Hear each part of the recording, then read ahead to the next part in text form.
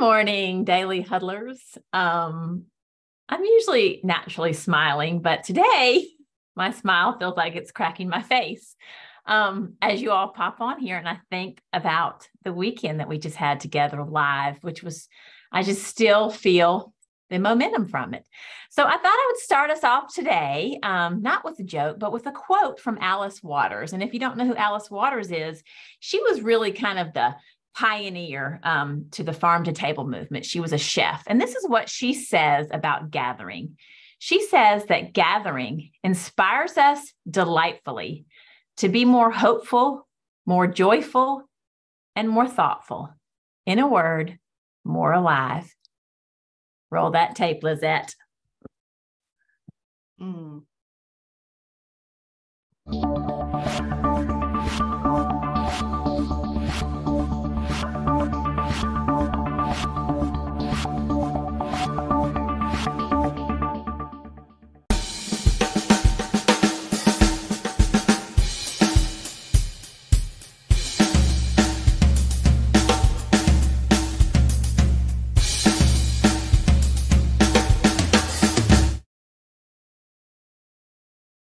Good morning, and welcome to Wednesdays on the Daily Huddle, where we talk everything communication and relationships. And we do that because we know that more effective, more authentic communication builds better relationships, and better relationships builds better families, better communities, and better business. So we are here to talk about the momentum of communication this morning. Before we do that, though, I would like to start with some questions to my treasured friends. And one of the questions that we always ask is, who will you hug today? And I want to take this question to Stan, and I'll tell you why. We had an in-person gathering over the weekend, and Stan, we missed you. So tell us, how are you, and who will you hug today? Oh, wow.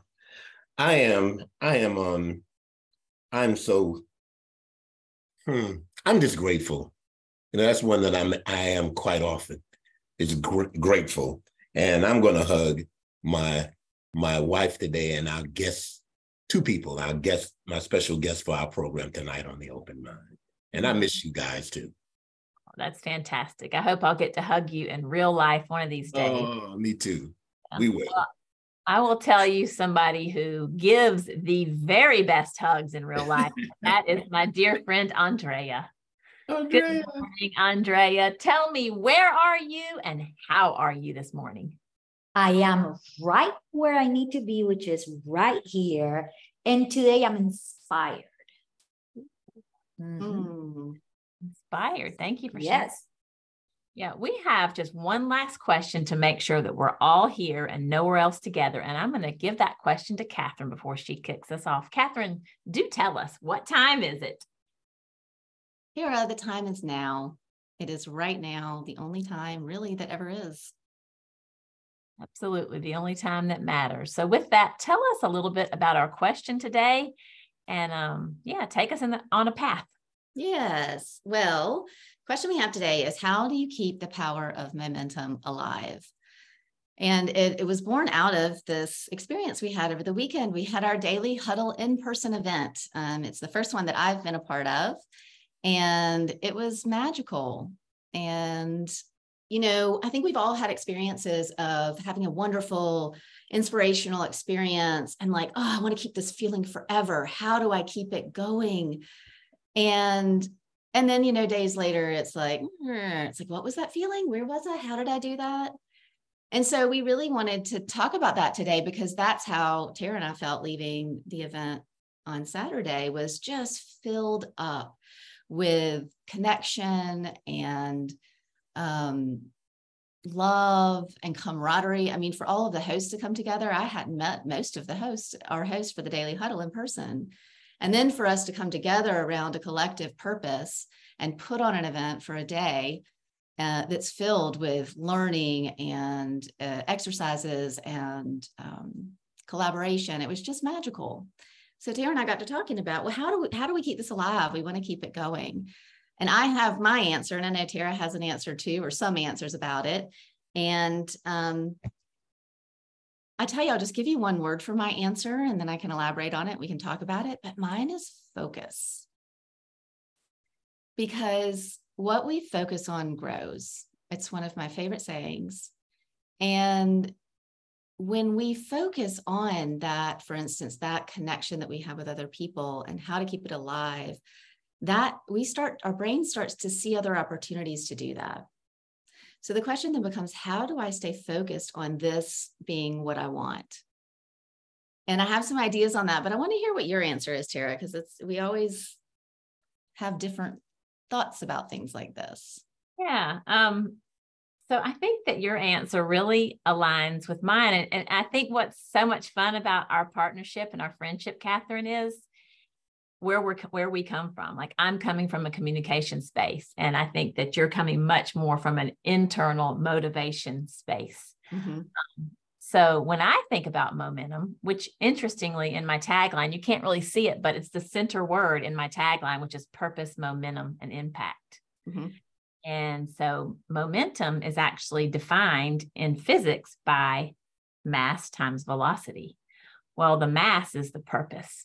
So when we are driven by a powerful purpose, that is one thing that fuels our momentum, is to remind ourselves why we're doing what we're doing, why it matters.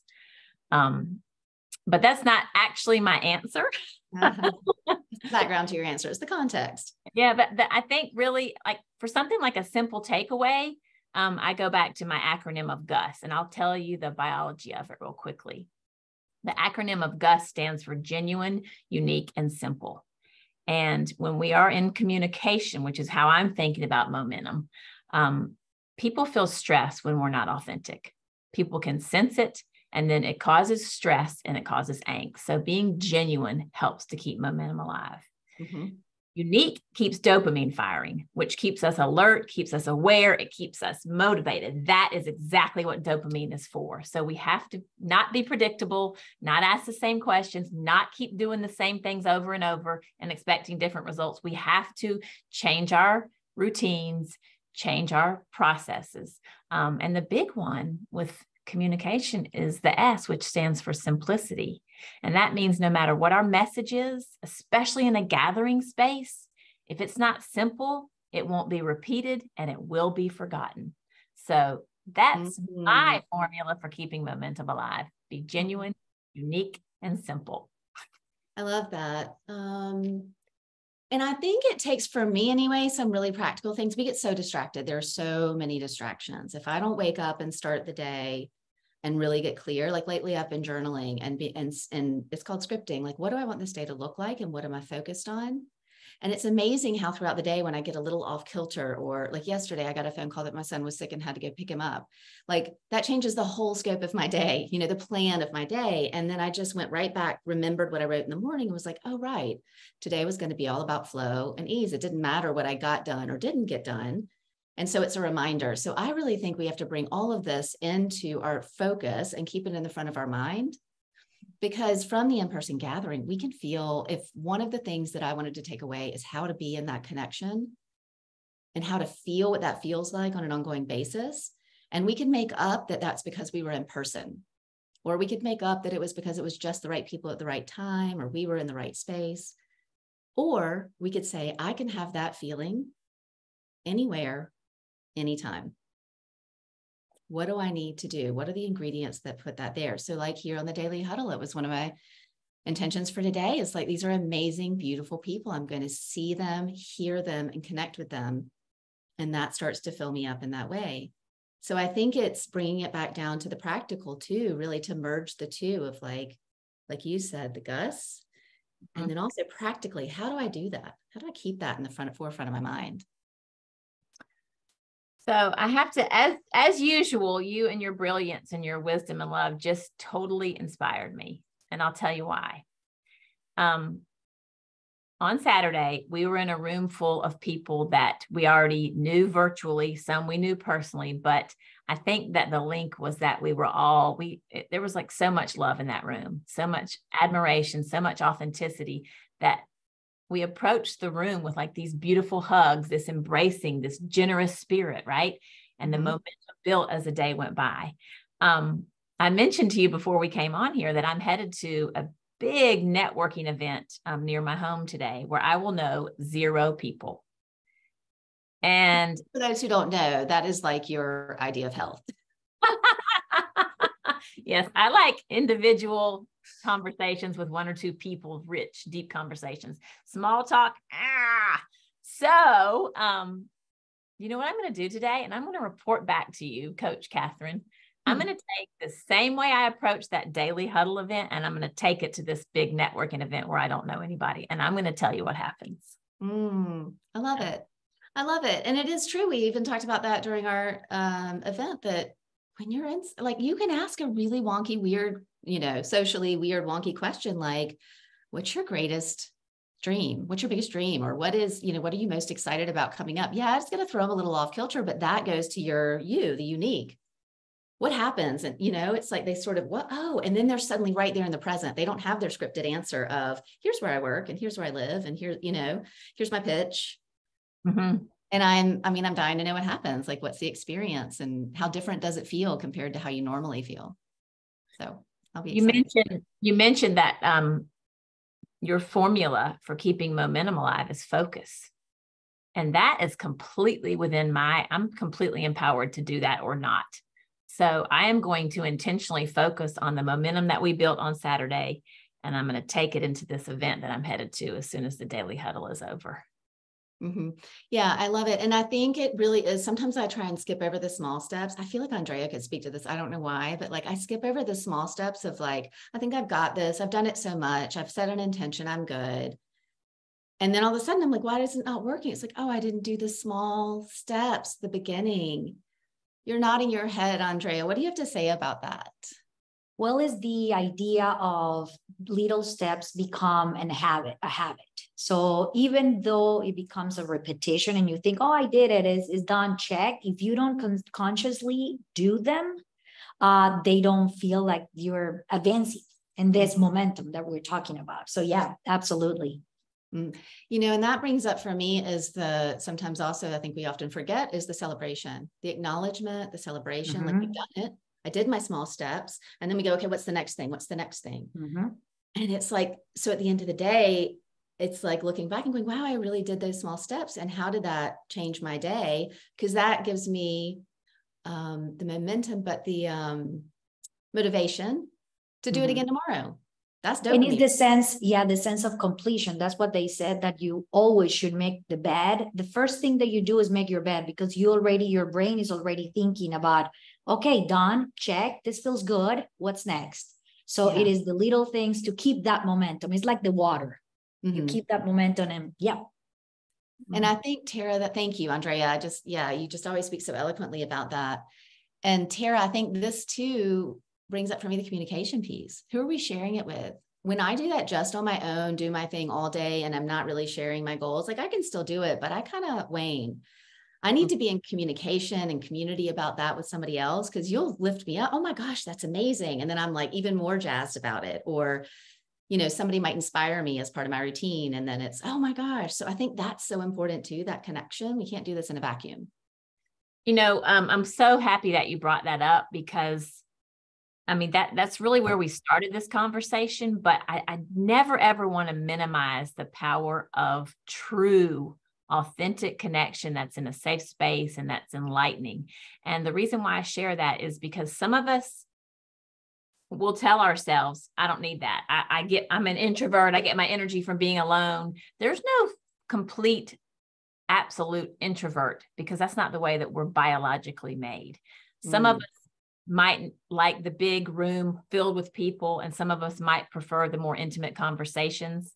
But either way, we need that to keep our momentum alive. Physiologically, we truly do. So I definitely want to encourage listeners to think about what type of communication actually gives you energy, because there is a type. It's not like, oh, my energy is purely from being alone. We're not made that way. We are born needing community. So to me, to think about what you're saying is focus on what type of communication will help us to keep that momentum alive.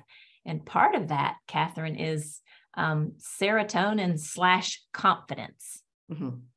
And when we talk to people that are honest with us and encourage us, but also are going to challenge us, that builds our confidence and that builds our energy / momentum. Mm-hmm. I agree. I think it's what you talk about a lot, about what are the types of relationships and that do you want? What really fuels you? What fills you up? And you're talking about one-on-one, deep, meaningful connection, couch time, as we do. And other people, it can be a really, a group of friends or, something like that. But what is it that really does fuel you and fill you up? And it's also where the accountability partner comes in. I know that's sort of the trite, it's kind of been done, but it's important because I think however you use it, however you call it, you're one of mine, right? It's like to have that person to hold you accountable to your dreams, not to their standards, but to what you said you want to do, because we all fall off and get distracted. And it's like, how do we get ourselves back? So for me, it's kind of like an eating plan when you're trying to eat healthier. The number one thing they'll say is you've got a plan, get your stuff ready so that when you're really hungry, it's right there so you can grab it. Because if you're in the moment, you're going to choose whatever your body wants. And so that's similar to this. I want to be really in connection with people, but if I get tired or under-resourced and I don't have my structure in place for what do I do when this happens, I'm going to go to my default, which is go into myself, don't do my things, don't stay focused, and I get really thrown off. That I think we'd be remiss if we didn't mention something else that's a default for so many of us. And this is becoming, as we've talked about on the Daily Huddle, an epidemic. And it's that we feel like we need connection, but we're tired. So we open up social media and we start connection. Listen to comedians or comment on things. And our body is craving connection, but that actually really literally contributes to more loneliness. Yeah. We're on the outside of other people's lives. Yeah. And I'm not saying there's anything wrong with social media. I'm actually trying to do more on social media because I know it's important for branding and for the book I'm going to release, but we can't rely on that for our momentum and our energy and our connection. Well, and I think it's doing it for the right reasons. Like you said, if you're under-resourced, don't know what to do, bored or whatever, or feeling lonely, to get on social media is not going to help you feel different. It's going to perpetuate those feelings. If you're, curious, I think there's a way that you can use it. That's, I do it a lot for information, like, oh, I need a recommendation for something, or I'm just curious what's out there, but I have to be really clear about what's my motivation. And am I feeling under-resourced and using it for a way to fill me up or get my dopamine hits? And is there something more productive that I can do in that moment? Yeah. I'm really curious what other people do to keep their momentum alive, because this is a group of learners and growth-minded individuals. So I know that they have ideas about this. Stan, what do you do to keep your momentum alive? Well, one of the things I do is I read a lot of the truly inspirational and motivational type of thing, just to keep my mind on that wavelength. Because too often we can, it's one thing to know that having better thoughts is going to elevate you and put you on a different frequency. But it's another thing just to constantly stay in your own mind. Sometimes you've got to get out of your own mind and you got to get thoughts from another source sometime to help you elevate your own. And so I find that helps me a lot. I love that you brought that. Thank you for sharing it. I completely agree. I think that's part of the U of Tara's formula. That's unique. That's bringing new and fresh ideas. And recently I realized I was watching a lot of TV, like just really trash TV. And I was on the treadmill and I would watch it on my phone in the mornings. And I thought, I don't think this is a great way to start the day. If we're talking about subconscious and what's going into my brain, what I'm feeding it, I don't think this is probably what I'd want to come out the other end. So I started listening to motivational podcasts in the morning, and the difference is incredible. I feel much better. And I think it is what we're feeding our brains.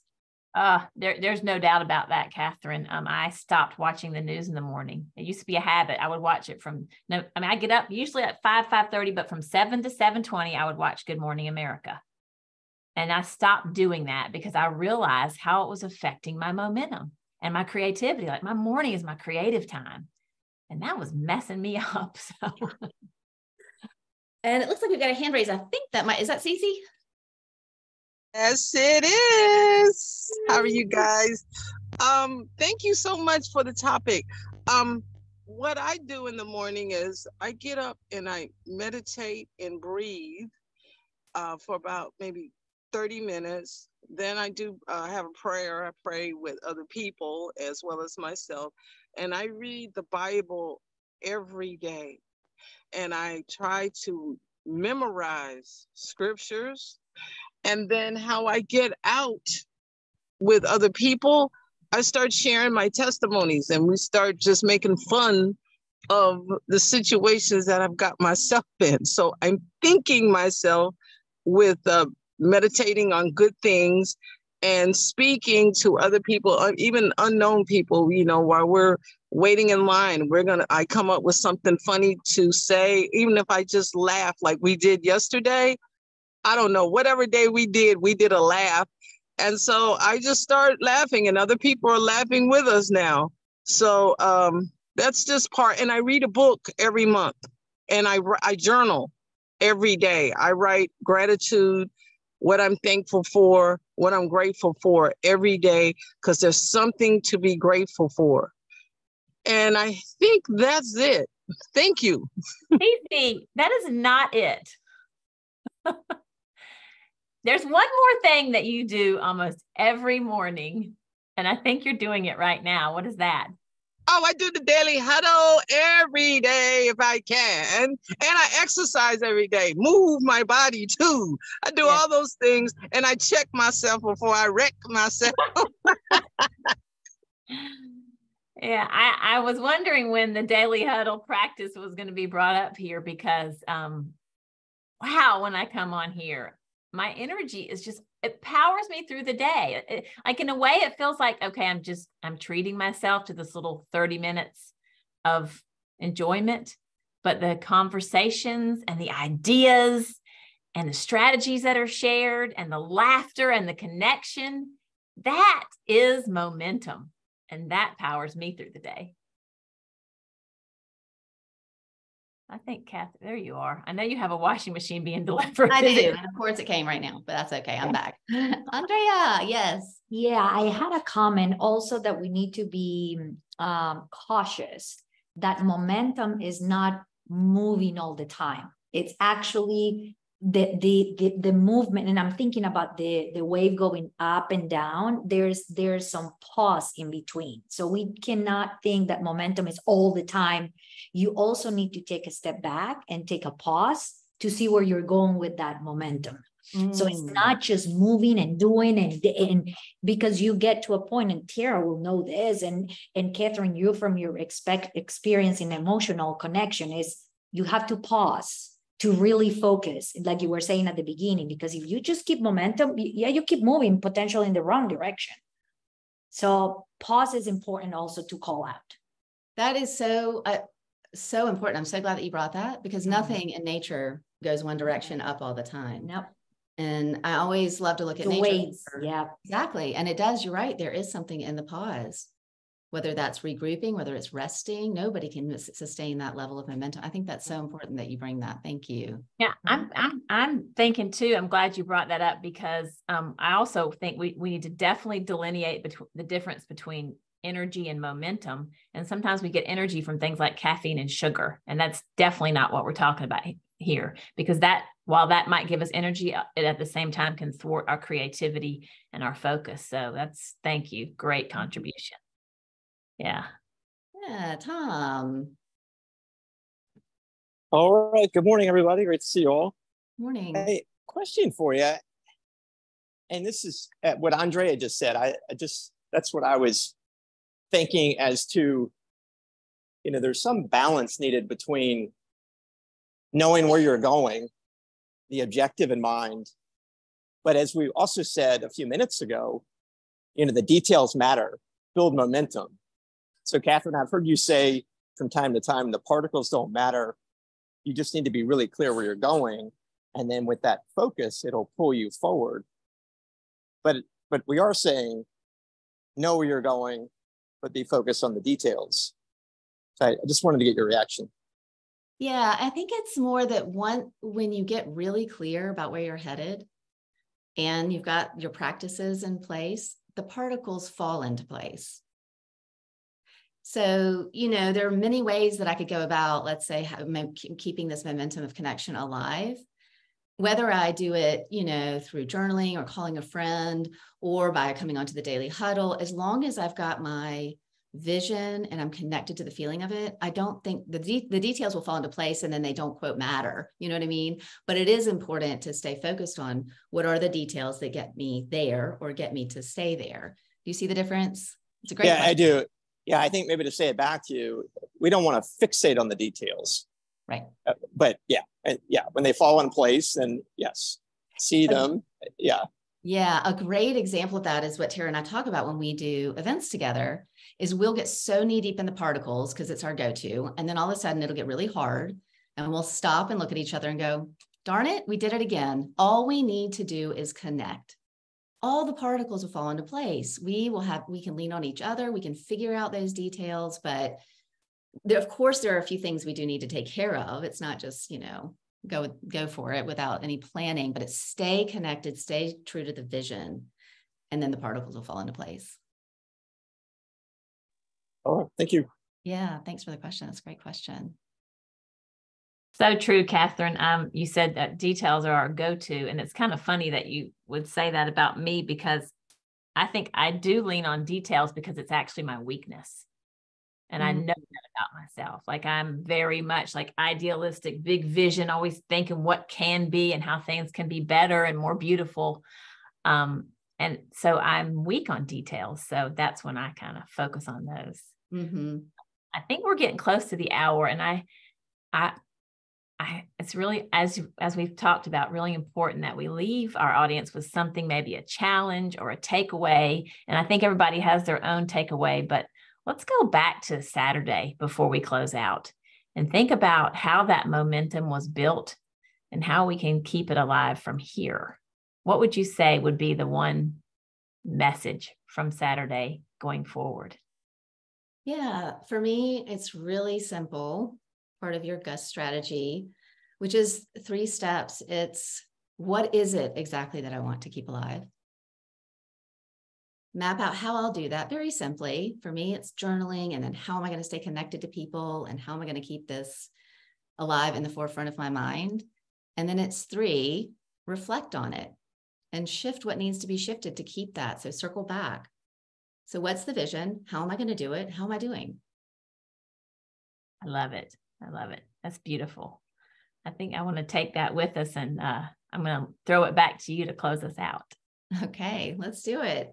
Well, in the vision of being alive and connected to people, we always start with love, because that's what really all connects us. To connect through the heart, give of yourself, give of your time. And honestly, just being of a generous spirit and giving back to people is one thing that will keep you connected more than you can imagine. So laugh out loud. Always look for those jokes. Just think of Cece and how we can laugh together. That'll help you be more relaxed and to stress less. Eat mostly plants. Your body will thank you. It will also help you to sleep better, to be more resourced, which will always help you to move that body. Move what your mama gave you. We'll see you guys next time. Thank you all so much. Such a joy to be with you. Thank you all. Keeping that momentum alive. Thank you. Thank Kathryn. you. Thank you, Awesome Tara. job. Thank you guys. Thank you so much. Oh, thank you.